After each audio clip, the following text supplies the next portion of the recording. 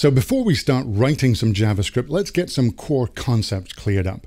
It's very common to see JavaScript referred to as one of the three core languages of web pages.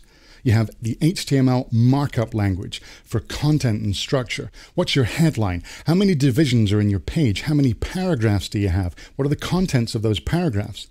Then the CSS, the style sheet language for presentation. What font does the headline use? What's the background color of the page? What's the width of the div that the paragraphs are in? And JavaScript, the programming language for your behavior and interactivity. What happens when you mouse over a menu? What happens when you type the wrong value in a form field? How long does a photo slideshow take to move from one image to the next? Now, JavaScript is a programming language, though you'll often hear it referred to as a scripting language. And sometimes you'll hear some software developers dismiss JavaScript as just being a scripting language. And what they mean by that is that JavaScript is intentionally limited. I can't write a desktop application in JavaScript the way I might do with C++ or Java or .NET or Objective-C. JavaScript only works inside another application, the web browser. Whether that's IE or Safari or Firefox or Chrome or Opera, they all have a JavaScript engine inside them. The operating system runs the web browser contains a page, and the page contains the JavaScript. Now, another way JavaScript is limited is that, yes, it doesn't have access to the file system of the computer that it's running on. There are no words in JavaScript to open or save local files because that would be a security risk. There are no words in JavaScript to talk to a database or target a USB port. And that strikes some software developers as odd because most languages are all about input and output, and JavaScript isn't. But of course, they're missing the point. JavaScript wasn't designed as a general purpose programming language. It was designed to manipulate web pages, and it does that very well. Now, as you know, when a user opens their browser and requests a page from your website, they're just sent HTML and CSS as plain text, and you let their browser take care of interpreting and rendering it however their browser wants to, whether it's mobile, whether it's on a laptop or a desktop. And it's the same with JavaScript. JavaScript is a client-side language.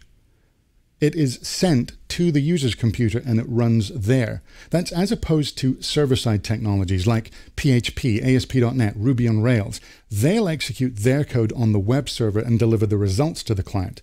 But with JavaScript, we just send our code to the client and we let them run it.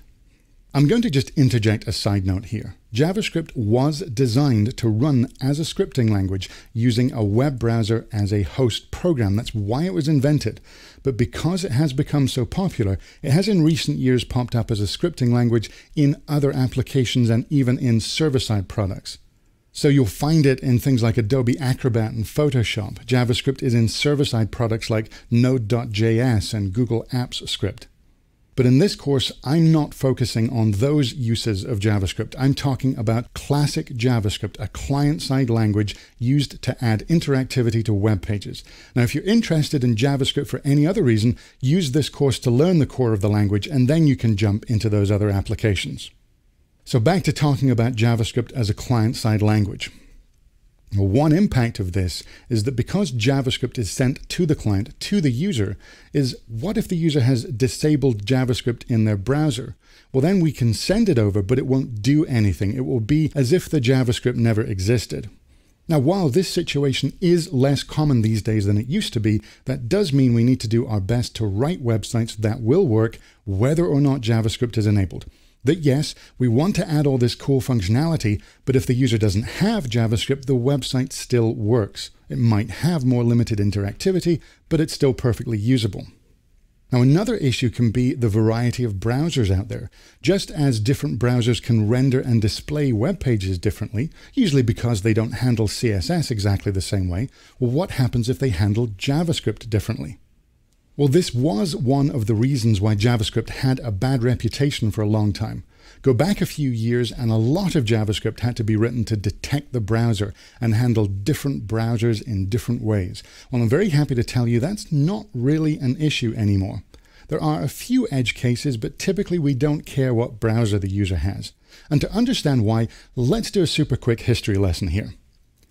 So JavaScript was developed in 1995 by Brendan Eich at Netscape, and it first became built into a web browser with Netscape 2. Now, it was originally going to be called LiveScript, but because Sun's Java language was the new big deal at the time, Netscape and Sun had an agreement to rename LiveScript to JavaScript to jump on that popularity bandwagon of Java.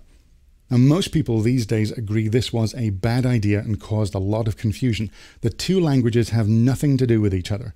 If you're brand new to programming, they might look a little similar to you, but that's because they both really look like C.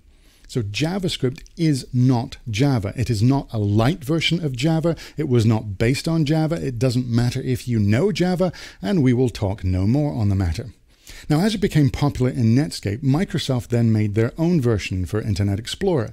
They couldn't call it JavaScript, so they called it JScript, and we had more browser differences to deal with. Now, what happened, thankfully, then was that Netscape submitted the language to the ECMA or ECMA standards body to create an independent and officially standardized edition, and they did. The standardized edition of this language is officially called ECMAScript, and it was first published in '97.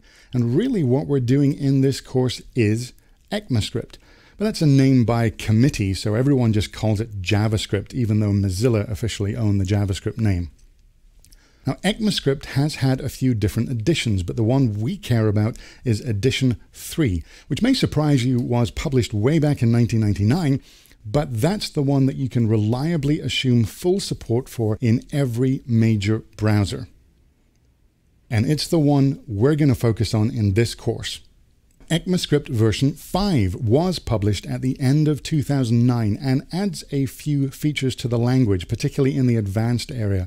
But I'm recording this course in mid-2011, and ECMAScript 5 is only now getting some support in the most recent browser versions. Adoptions of standards like this take years, and yes, at some point in the future, ECMAScript 5 will be the standard, but it isn't yet. And just to let you know, compatibility was a big deal in development of ECMAScript 5, so everything we do in this course will be compatible moving forward, and it will also work in all the older browsers for many years to come. Now, if you're wondering what happened to ECMAScript 4 in those 10 years between edition 3 and edition 5, well, it just got way out of hand and they abandoned it. ECMAScript 4 never happened. Now, one of the benefits of having a standardized language like this is it doesn't matter if you're a Mac, PC, or Linux person. It doesn't matter if your server is Windows or Apache, if your backend is PHP or Ruby on Rails or ASP.NET or Cold Fusion or none of the above. JavaScript is completely agnostic on these matters. There's no special tools required, there's no licensing is needed.